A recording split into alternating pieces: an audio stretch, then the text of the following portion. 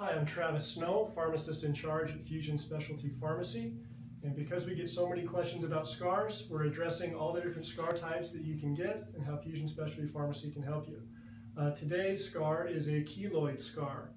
If any of you have seen a keloid scar, you know exactly what they are. They're a raised, kind of fibrous scar that extends beyond the margins of a wound. That's kind of the definition of a keloid. It's not just a raised scar, it also has to extend out beyond the margins of the original wound.